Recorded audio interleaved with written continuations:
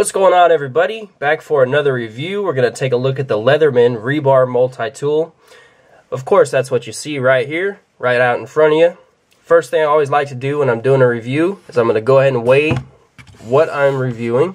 So I'm going to get out my trusty little kitchen scale here, put it to ounces, and we'll go ahead and look at what it weighs. Got it zeroed out. We're looking at about 6.7 ounces, which is pretty accurate to what Leatherman says on their website. And that's a pretty kind of a mid-weight multi-tool, I guess. I'd say it's it's on the lighter to mid-weight size. Does come with a few different sheath options. I got the leather one, which I actually don't really like for my kind of carry. It carries only on your side like that, loops through a belt. And that's pretty much the only way. I kind of prefer a sheath that'll let you carry it in this orientation. So I actually did a trade on sheaths with another YouTuber. And by the way, this one's going out to you, so don't worry about it if you're watching. But anyways, really cool multi-tool. What this one basically is a miniature size Super Tool 300. What they did is they just made it smaller, made it a little bit less heavy duty as far as the overall weight and size, and just made it the same Super Tool 300 into a compact size. Now if we look at the dimensions, I'll get out my tape measure here. This is a pretty small multi-tool as far as when you're looking at full-size ones. This one's only about 4 inches. If you look at it in hand, I have kind of large hands, but you kind of see you can just barely get a full 4-finger grip on it when it's opened up. So that kind of gives you an idea for size. One other thing I want to show you, here's a Spyderco Manix 2 translucent blue. You can kind of see that the multi-tool is smaller when it's all folded up than this knife. So it kind of gives you an idea for size reference. As far as the design of it, it's really a no frills kind of multi-tool design. It's really simple. The design is a really kind of old style. It has the old Leatherman look to it, and it's just a great classic look. Kind of the biggest feature is probably the pliers. Now these pliers in particular, pretty precise. They're not very bulky at the tip. They're kind of thin, kind of precise. One of the cool features is that it does have removable cutters, and like I said before, if you guys have been watching my videos on my EDC, I said these are pretty precision as well. These cutters, you can actually cut the thin strings on guitar strings, and I'll roll in a clip of that. But it's something that I really like. There's no play side to side, so that when you cut it, you can cut something. You can cut a wire, such as a guitar string, and not have any difficulty doing that. It just cuts right through even small wires. But yeah, really cool to have the removable cutters if you cut often. However, I will say that with this type of tool, you're probably not going to be doing any heavy-duty cutting, although I don't doubt that you could. And even if you had issues with these cutters, like I said, you can buy some new blades, swap them out, put the new ones in there, or even sharpen them if you really wanted to or needed to. But as far as the tool set, it's a pretty standard tool set. You do have a 440 HC blade, plain edge, and if you look at the blade design, that is a really cool looking blade.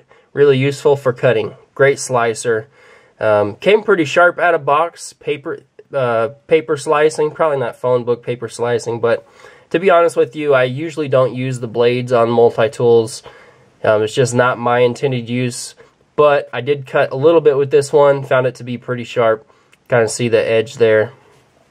And it is ground on both sides. Has a bevel on the edge, as you can see there, on both sides. So it's not a chisel grind. But obviously it is locking. The way you can disengage the lock, open or close, is you press down on this piece right here, and it disengages the lock on all the tools. But go ahead and put the knife away. You do also have, on the other side, a serrated blade. I believe this is 440 HC as well. Everything on here is pretty much 440 HC, but this is also paper cutting sharp, and I'll roll in a video of that also. Really sharp. Again, I don't foresee myself using that, but for someone that might need a serrated blade that is sharp, definitely sharp. a little cut paper as well as some other things. The other blade that you have is a file on the other side. That's your saw. We'll get to that next. But you do have a metal file, and it's pretty aggressive.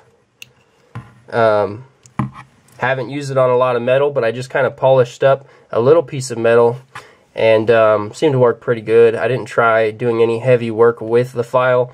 It's just not something that I usually use, but you can see that it's abrasive on both sides as well as the bottom. So it's a pretty abrasive file. Again, all these tools lock. Every single tool on this locks. We'll go ahead and get back on this side, and as I was saying, it does have a wood saw. Wood saw works great. I sawed up just some firewood that I use on my for my fireplace, and it works great. It works like any other Leatherman, just like the Wave saw as far as performance. I really like it. This is kind of good for me when I go hiking or backpacking. If I don't want to take a bigger saw, I can just take this, even as an emergency if you're just carrying it. Works pretty good for smaller size wood. Other features on the multi-tool, you do have a Phillips driver, locking, as well as kind of good as far as length. It's kind of long. It has a kind of a medium tip to it. Not extremely small, but not extremely large either. It's a good size tip overall. And like I said, it does have some length to it. It does have some reach, which is great when you're working with drivers. It does have two flat drivers. You have, they're on the other side actually, a larger flat driver, or wider I should say. Not flathead, not really it's not a driver. Flathead, this is your largest one.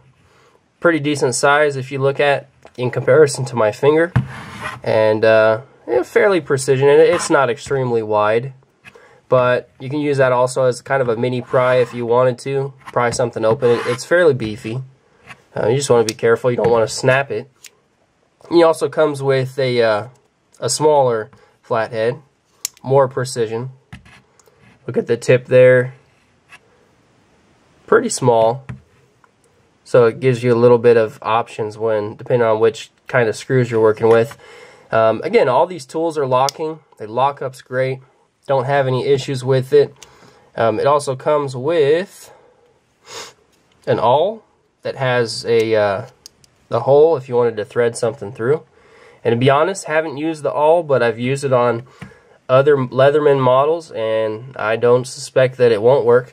This right here is very sharp. Probably paper cutting sharp, and seems to be fairly precise in the shape and size. So if you need an awl for something, it's great to have.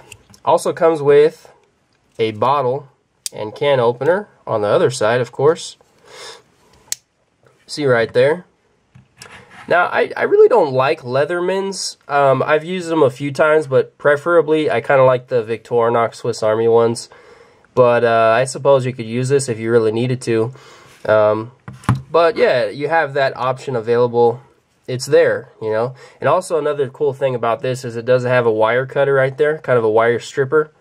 If you wanted to strip a wire, you know, you put it in the groove right there and then strip it. At least I think that's what it's for, that cutout right there. Because this is sharpened. It's kind of a chisel grind right there. So it looks like it's sharpened to pull from the other side. Can't say I've used that either because I really don't strip wires, but it's useful for someone that needs to do that in their job or might need an additional set of cutters. Probably work pretty well because these are sharp. And if I can, I'll roll in a clip of me cutting some paper with them.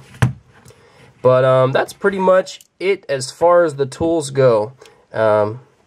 Overall impressions, really like it. This is great for my EDC, and I've been carrying it for about 2 weeks now, since back around Christmas. Maybe not 2 weeks, maybe more like a week.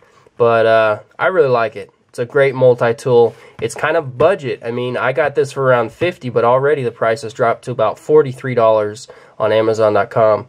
So, you know, it's a great little multi-tool if you don't want a full-size one, but you want some features like having a saw and the removable cutters and the nice flat edge on that blade, even though it's 440 HC. It's great having that plain edge. Just a gorgeous knife. All the tools lock. Some great features. Another great offering from Leatherman. If you don't want the full-size Super Tool 300, you might want to check out the Leatherman Rebar.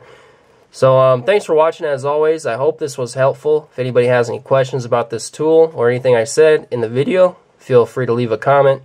And everybody take care. Thanks for watching. Peace.